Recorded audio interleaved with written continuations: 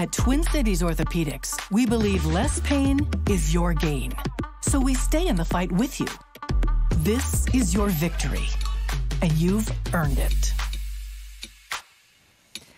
Welcome to Breakaway, presented by Twin Cities Orthopedics with Mark Parrish. I'm Audra Martin. As they say, all good things must come to an end. Tonight, it's the Wild's win streak that stops at 7, but they do battle back to pick up 1 point in an overtime loss tonight against the Pittsburgh Penguins, a game that saw this team have some resiliency. They came right back after having a goal waved off, and then another good effort in the third period thanks to Kirill Kaprizov, making a little bit of history with his 83rd point of the season. Who else but Kirill Kaprizov? And, you know, it was a tough game. There wasn't a whole lot of flow. There was a lot of whistles, a lot of penalties. A tough game for the team, for everybody to get into it.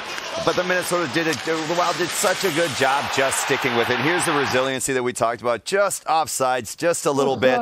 Just a little bit. How come they couldn't let that one go? But you know what? Here's the Minnesota Wild. What do they do after what could be crushing for the bench?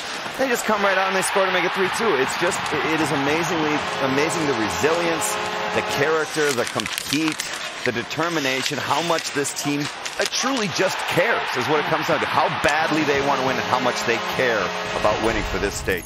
So it's a 4-3 final. The 2 points go to the Penguins, and the Wild and the Penguins split the season series, each with an overtime win and a overtime loss and then a win themselves. Tonight, some history. Kirill Kaprizov getting his 83rd point. Chris Letang getting his 500th career assist. Unfortunately, the Minnesota Wild suffer their first overtime loss of the season so far. Here's what Dean Evison had to say, though, about that resiliency and no-quit mindset from his team.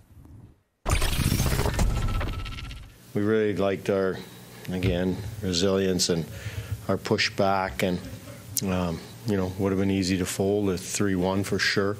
Guys just kept doing the right things. Didn't lose their composure like us coaches probably, and you know, we were able to get a point.